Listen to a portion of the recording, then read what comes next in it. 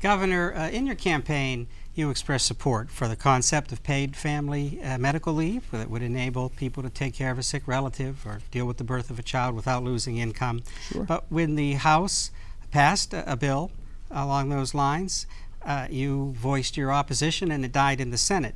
Now in this campaign, you're again stating support for a program of paid family and medical leave. So what would a program look like that you could support? How would it be funded? What kind of benefits would it provide? Well, as you stated, I support paid family medical leave. And of course, it's not a vacation. It's not.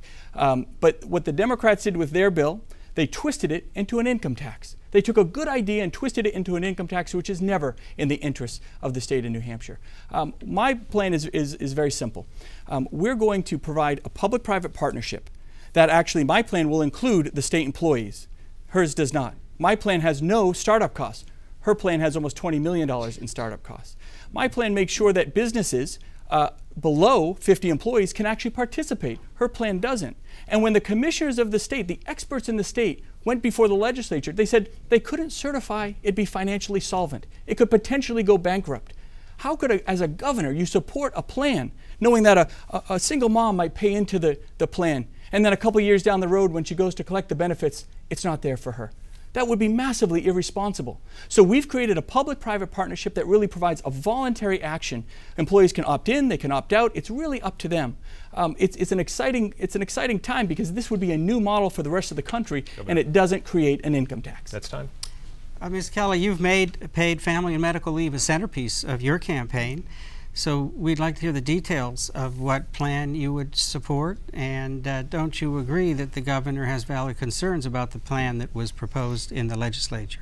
Well, let me just say that paid family medical leave is important to the people in the state, and it did pass. The bill, HB bill, passed 3 times bipartisan in the House, and then my opponent stopped it when it was in the Senate.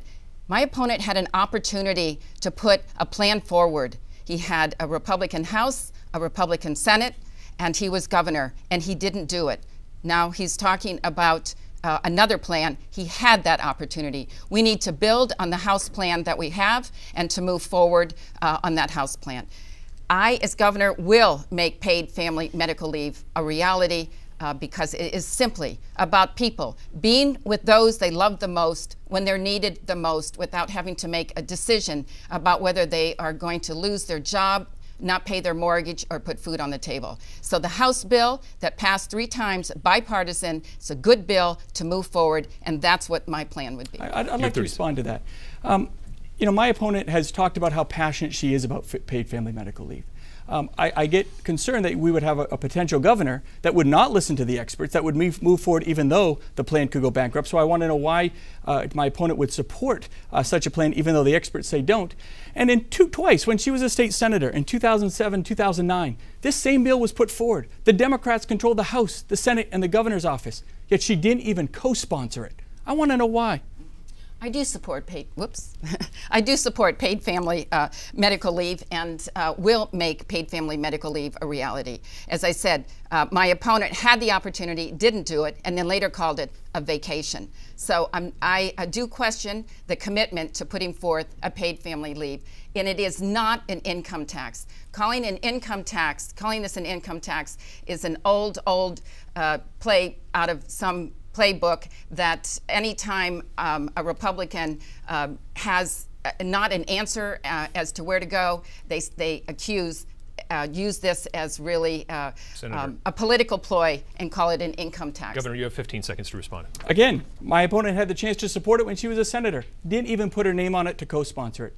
And when you have a program that needs a public notary to certify you getting out of the tax, that's a trap, trapping everybody in. And then you have no option to opt out, right? That's a trap, right? That's a trap, Governor, because they know they need so many people trapped into the system to make it viable.